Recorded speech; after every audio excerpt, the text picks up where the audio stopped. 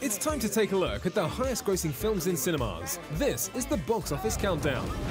Grossing $7.9 million, this week's number 5 is for the R-rated comedy Game Night. Guys, what do you say we do this at my house next week? This will be a game night to remember. Oh boy. She's Annie. I'm Max. We met at a trivia night. Yeah. Love at first sight. First answer. First answer, yeah. And so that's kind of what's brought us together in life, is our competitive nature and, you know, being able to finish each other's sentences and liking just playing games. That's all we like to do with our life. And if you're involved in any sort of game nights at all, like a lot of my friends and couples friends are, you relate to a lot of some of the stuff in this, and the escalation that happens beyond that when it leaves the house and it gets out into the streets, and we get into sort of the action comedy elements of this. That's kind of where you'd want, that's why it deserves to be a movie. Going down from 2 to 4 with $8.1 million is the mysterious thriller Red Sparrow, where we see Jennifer Lawrence as a Russian intelligence agent. Take off your dress. Physically, I think really honestly the hardest part was the ballet. Everything else was so, you know, when you watch the movie, things are kind of, there's a lot of dark subject matters. And I've been friends with, you know, most of the crew. They were all from like Hunger Games, so I actually really had fun every day on set.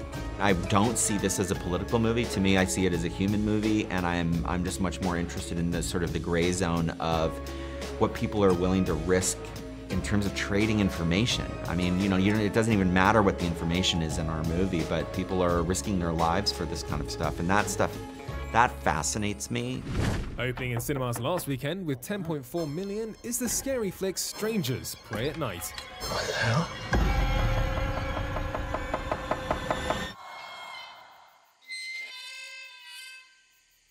Dad?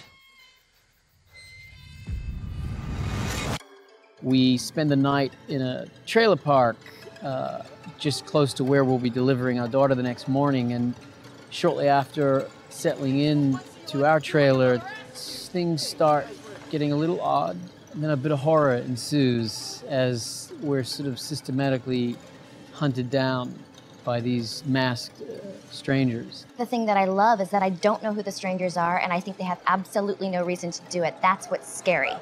It's something that's so flighty and without purpose that makes it even scarier, that someone would not sit down and plot it and have intentions and stuff, that they would do something this messed up on a whim. Also new in the box office with $33.3 million, good for the second place, is the sci-fi adventure A Wrinkle in Time. Where are we? We heard a cry out in the universe. My father's alive. We believe he is, and we're here to help you find him.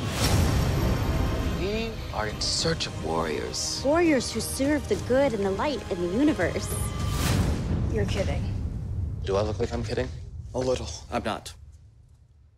I'm not. A Wrinkle in Time is about a shift in our perception in the present moment.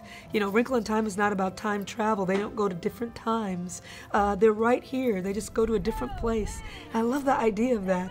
You know, if we shift our perception, shift the way that we're thinking about what's going on, you could literally wrinkle in time. You can literally shift the way you're experiencing the present moment. That things aren't happening to you in a bad way. They're happening for you.